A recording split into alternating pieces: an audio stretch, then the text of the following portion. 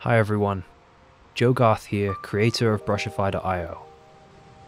Today I'd like to introduce you to the Brushify Beach Pack. This is a set of photorealistic 3D assets and a full 3D environment created for Unreal Engine 5. In this demonstration video, I'll be showing this environment alongside some of Unreal Engine's most cutting-edge next-generation plugins, and how UE5's groundbreaking technology helped to make all this possible at playable frame rates. This demonstration is running above 60 frames per second on a single 1080 Ti. The ocean in this scene is utilizing a real-time fluid physics simulation. This means that the water flows around objects like these small rocks. We can even see how little rock pools are formed as the tide slowly comes in.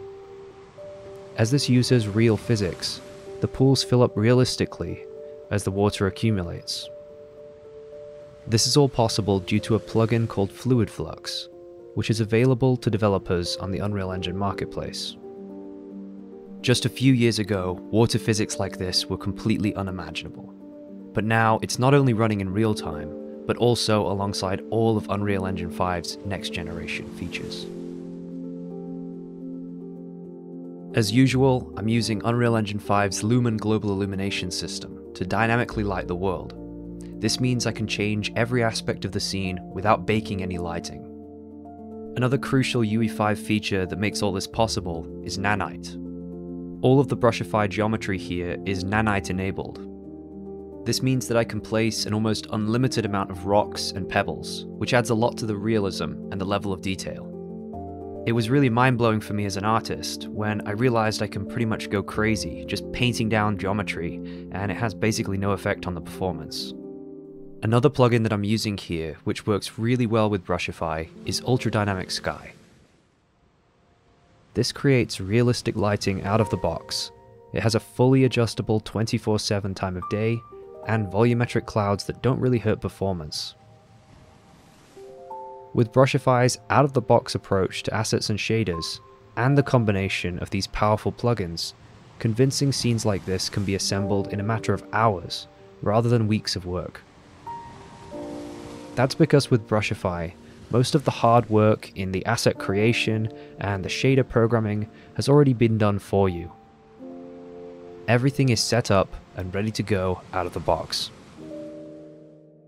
Hi everyone, Joe Garth here, creator of Brushify.io. In this next part, I wanted to show you guys the creation process behind some of the Brushify Beach Pack assets, and just show you really what goes into building one of these packs. The first thing I do is go out on location and capture lots of real-world data. I went out to Whitby and Scarborough, which are towns that are on the east coast of the UK. And luckily for me, it's just a 3-hour train ride to those locations. Once I get to the beach, pretty much everything hinges on the weather. Cloudy and overcast weather is perfect for scanning, but if there's any sun or rain, I pretty much just have to wait for them to go away. I use a technique called photogrammetry to 3D scan objects like rocks and driftwood. This is a really time-consuming process, as it involves taking literally hundreds of photos of every object that I want to develop into an asset. I usually try to do this in less populated areas, but sometimes people and dogs do happen to get in the way. For much larger cliffs and embankments, I use a drone, as these would be impossible to capture on foot. Capturing the real world and going to these locations is the best way to guarantee a sense of realism. I also feel really lucky to be able to get out of the house and travel to these beautiful places. At the end of the day, it's always been the beauty of nature and the natural world that's inspired me to be an artist. Once all the photos are collected, I take this data into photogrammetry software called Metashape, and I use that to create 3D models and generate textures.